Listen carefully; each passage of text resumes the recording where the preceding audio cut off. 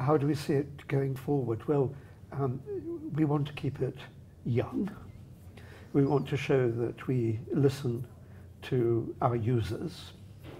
We want to keep the balance of topics that are treated by instructors in balance with the text itself.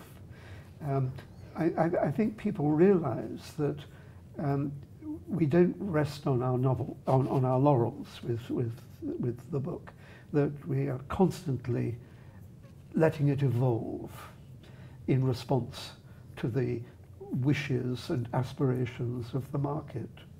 Yeah, the key goal of the book, I think, up until now, and I think moving forward as well, should be to present the fundamentals of the discipline, physical chemistry, in highly understandable terms that incorporate appropriately the mathematics required to understand the subject, and also the book should give a glimpse of how to apply these fundamentals to